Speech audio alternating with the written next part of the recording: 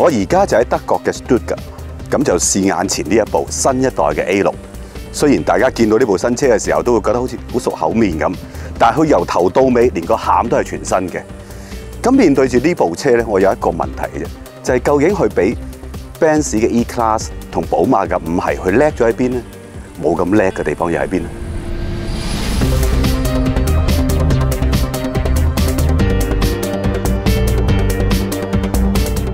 無論喺香港或者喺全世界，房車市場都好似飲咗收縮水咁，真係越嚟越縮噶啦。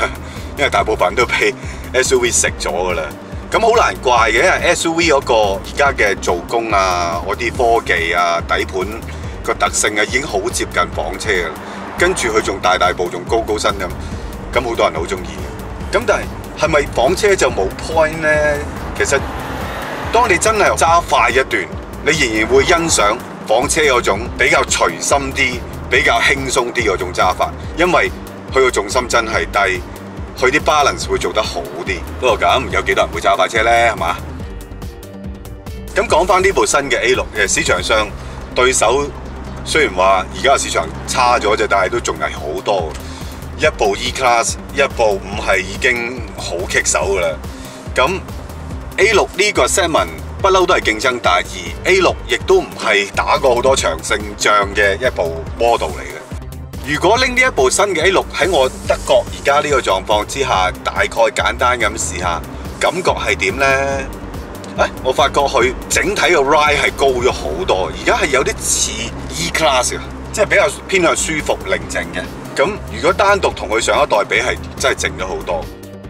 咁唯一我係覺得佢條胎，因為唔知係咪21寸特別闊，所以胎嘅路噪係多咗少少，但係都唔明顯嘅。但係個懸掛個 ride quality 係非常高，即係嗰種又唔係浮，但係好腍腍地嗰種感覺，好似過濾得好乾淨咁嗰啲嘢。呢個係做得幾好嘅，又唔會好似寶馬咁比較實淨啲嘅。我啲 rebound 你會感覺得清晰啲嘅。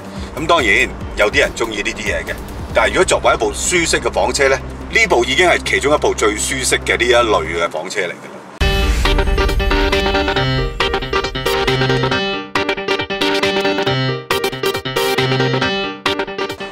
咁而家用緊嘅係3000 V6嗰副計 ，Power 就咁揸冇投訴㗎啦，你點會有投訴？300幾匹大佬你想點啊？但係我頭先快一快嘅時候，我又覺得咦佢快得下喎。其實有啲似我上次喺南非試嘅 A7咁嘅。即係你普通揸，你會覺得好似好多嘢都好 OK， 唔錯啊！咁但係快起上嚟，佢又唔會話真係俾到好強嘅刺激感你，哇！突然間信心爆棚嗰種感覺。但係佢真係快到，未至於信心爆棚，但係你從來冇擔心過呢樣嘢。呢樣嘢反而一路都係 Audi 好叻嘅嘢嚟嘅。咁再加上呢一部係有 Air Suspension 嘅，即係我唔知香港版會唔會有，因為有都會好貴。咁所以成架車咧，雖然望落去咧好似冇 E-Class 5系啲咁大架嗰種感覺，但係咧揸起上嚟、坐起上嚟咧，佢係真係呢啲 premium 嘅房車嘅真係好高嘅表現嚟嘅。如果大家以前覺得 Audi 同 Benz 嘅舒適度係有距離嘅話，呢部已經冇乜距離。你再坐埋個後座，個後座嘅空間其實係個腳位啊，係比 E 係仲要闊嘅。仲要深少少嘅，不過佢個左右嘅位咧，你望落去硬係覺得啲嘢細細件咁，好的色咁，好似唔係好大咁啊裏邊，但係佢實際嘅空間係 OK 嘅，都算有良心啦咁樣，即係唔係做個實用空間好少嘅車俾你。個籠嘅設計成個雙 mon 諸如此類呢啲，其實佢一路陸續Audi都會用落去㗎啦。我自己未用慣嘅，因為要篤啊，係咁篤啊咁。咁但係靚嘅感覺，不過要經常清潔下咯，因為真係成日有手指毛。